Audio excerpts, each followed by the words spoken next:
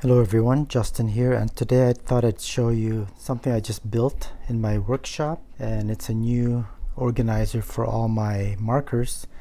Over the years I accumulated a bunch of Copic as well as Blick markers and a smattering of other brands, and I frankly just got tired of not being able to find the colors I wanted.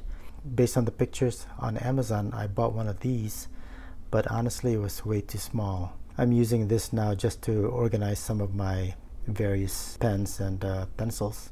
So let me just give you a quick tour of what I used here. This is spalted maple, which is maple that's actually kind of rotting. So these lines are basically rotting lines. So some parts of this are actually really soft just because it's rotted quite a bit. It gives it a very nice look.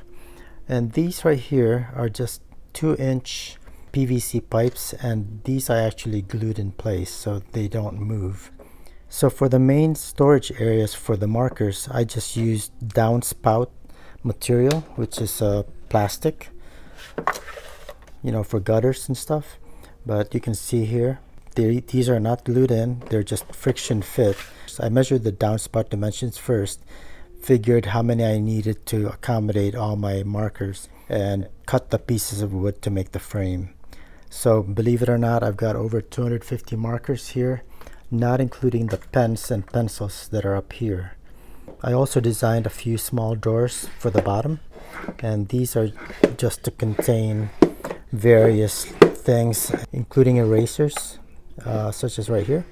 And I also went ahead and put a fold out shelf, and this is what I use actually to hold my iPhone, which is what I've been using recently for my art videos.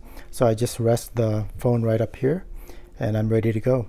When I'm not using it, I just fold it away just like that. So there it is, my custom marker organizer. If you're interested in maybe making one yourself, let me know in the comments below and I can measure it out exactly, and maybe you can make one for yourself. So thanks a lot for watching, and I hope you found this useful. Thanks and have a great day. Bye.